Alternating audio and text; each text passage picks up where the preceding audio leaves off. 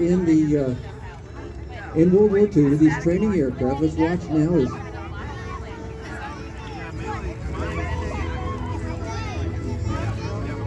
President Mike Fuchelle lands his. Beautiful job by Mike, and he's the one setting up this balloon festival and doing a tremendous job. You get a chance to thank him.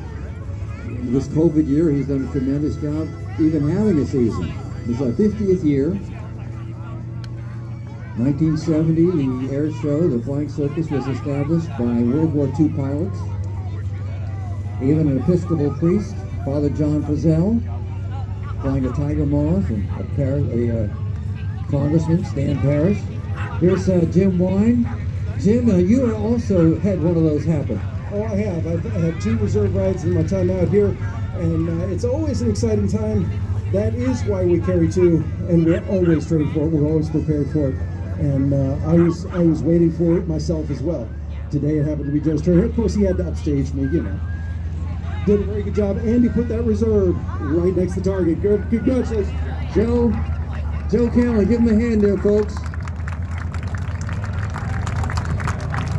It's like in Waldo Pepper, the guy that came down and said, "Guess who's still alive? Me." All right.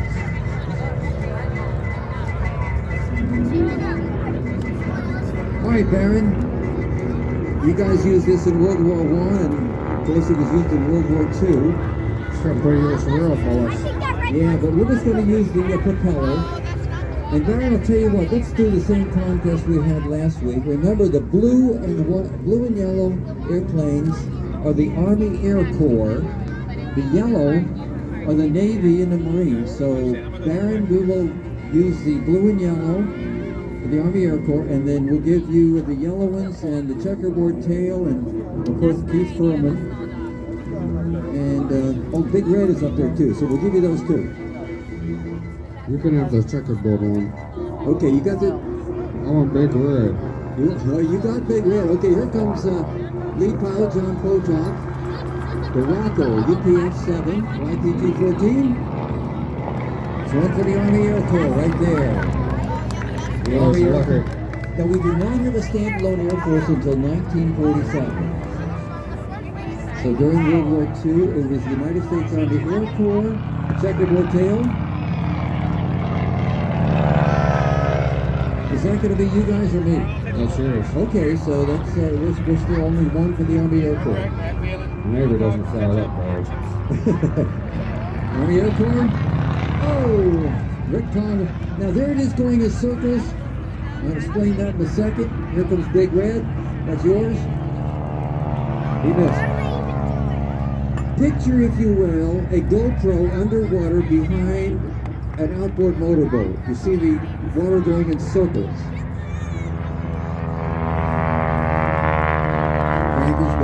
Well, that's what's happening behind these airplanes. The air is going in circles from the propeller, and that's why you see the balloons going in circles and descending. Prop wash or wake turbulence descends. And the Air Corps. So far only one Army Air Corps hit. Keith Furman, Navy. Passing neatly between the balloons, Baron. There were 3 balloons and he managed to miss all 3 of them. I'm not that level. A4 pilot, A7 pilot. A4 Heinemann hot rod and the A7, a tremendous airplane. Alright, see it going in circles and falling, descending down the little trees. I don't think anybody's getting stick dinner tonight. Top of the batting order, the Waco UPF-7, YPT-14.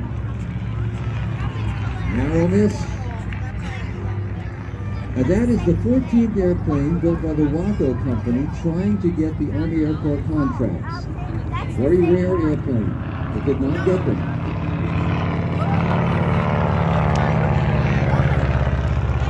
Remember the checkerboard tail. There's going to be some great aerobatics in a couple minutes. Baron, we're having trouble hitting the balloons today. See the top wash taking them right down below the tree level. You're getting a graphic example A clock rush descending. We got one! One for the Navy. That's one for the Navy. We're tied up, Baron. We're tied Right up. back. Big Red did it. That's a 1920s airplane, the oldest one on the field. Frank Isbell, Navy. He got one. Two for the Navy. Darren, you're leading us. You're beating us right today. What a lovely afternoon we have here. You can see everything with the mostly calm winds.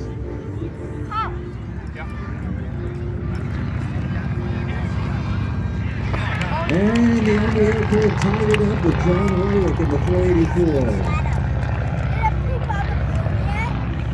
Keith Furman. Navy, now we're 2-1. Navy leading. Darren, get off the field, don't go out there.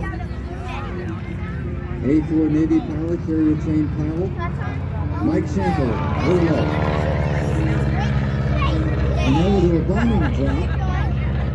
Second part of this demonstration, using 3-pound sacks of flour dropped upon the center of the field to mark the target. And we'll have to